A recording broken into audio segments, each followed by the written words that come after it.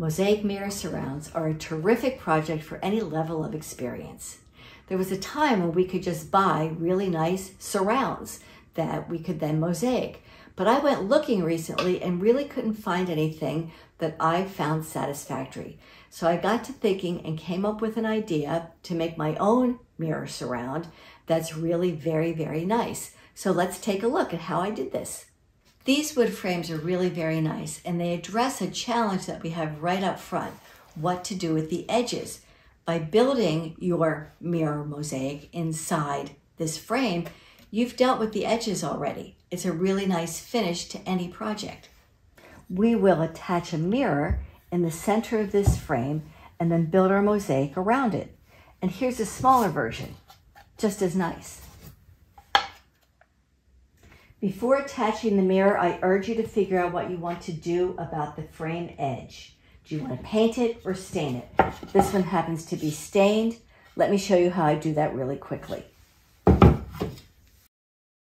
always wear a glove. It's recently stirred. I want to get this inner area. And so see, getting in there is why I want to do this before I build my mosaic. Otherwise, I'm getting stain or paint all over my mosaic. I like these beveled mirrors. It's just kind of a nice finish, a little classier look. I bought these at a local craft store. There's lots of options online. I give you a number of links in the description. You can also cut your own mirror to whatever size you want. You won't have a bevel, but it'll be perfectly adequate.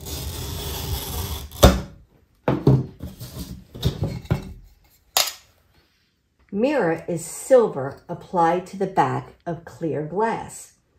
Avoid damaging the silver. Handle the mirror with care. I recommend you use this adhesive, Mirror Mastic. It is manufactured specifically for mirror. I purchased this one online, but it's available for places that sell mirror and some home stores. I've read that you can also use silicone-based adhesives as well. I prefer Mirror Mastic. I'm putting this larger frame together for a mirror surround using broken dishes, and I want the mirror to be raised about 1/8 of an inch. Here's a trick for that. I'm going to glue a shim under the mirror to raise it up. So I have the Mirror Mastic in this caulk gun. I'm going to squirt a generous amount down because the mastic will not harm the mirror in any way. And if you notice, I've laid the mirror on a towel because again, we want to treat it gently. I'm going to take my shim and just kind of glue it on here. And now I'm going to let that rest for a while. I'm going to do the same thing with my little mirror. For my little frame, I made this shim out of cutting a paint stirrer, basically. It was thick enough.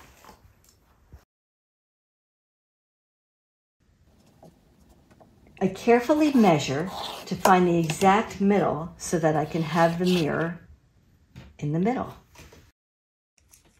So I'm using this blue tape so I can put hash marks on the actual mirror before I glue it into the frame so that it lines up perfectly and is centered.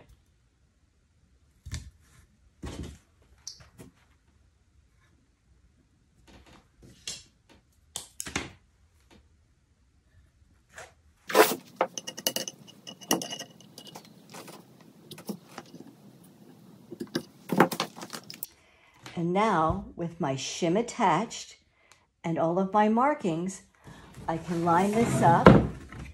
So by having these hash marks, I can really line up my mirror and make sure it's in the center.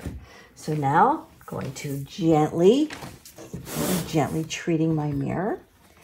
And with just a wood glue, because the shim is wood, I'm going to put a generous amount of wood glue on the back of my shim. I'm going to lay this down. I'm going to line up my hash marks. Double check.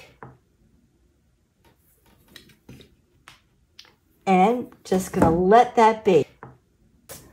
I also have my smaller version, so same drill.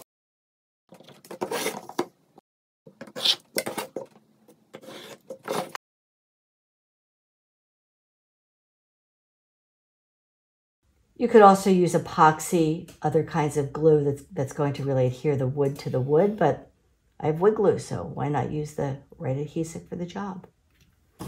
And there we go. So now we have a really nice frame ready as soon as this dries up to start mosaicing. Oh, look to the left. This did float, so I want to come back and double check. Smear that glue under it by seating it, just like we would a tile. People often ask, where do I find shims? I just got that one at a craft store. The other, I cut a paint stir stick. And voila, a very nice solution to a supply chain challenge. Hi, here we are 1 month later.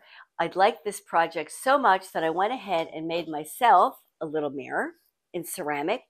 Notice I covered the mirror with tape and little newspapers under here because I want to protect the mirror from the grout.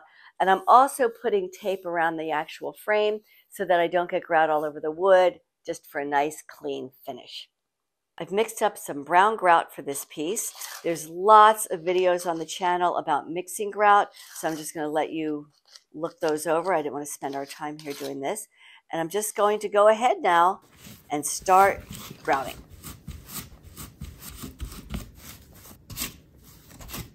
So when I grout, I like these plastic kind of potter's tools. Sometimes I just use a kitchen sponge to get it spread out. The idea is if you use a bit of a swirling motion, like with one of these sponges, is you're really getting it into the spaces. By taking off the excess, it helps it cure out faster. And now we're gonna let this sit for about 15 minutes until this grout really starts to cure out. And then I'll show you some fast tricks for wiping something like this off that are really quick and easy. What I'm looking for always when I'm grouting is the grout to kind of go back to powder. So I'm just gonna try taking the majority of this off with dry, lint-free paper towels. Now, the biggest mistake people make when grouting is that they take the grout off too soon. So I want to be careful that I'm not pulling the grout out of the spaces.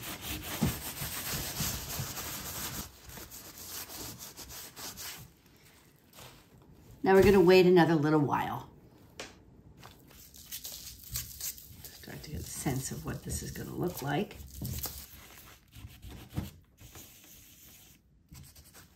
I'm in pretty good shape. I tested my grout. It's not really making a divot with my fingernail.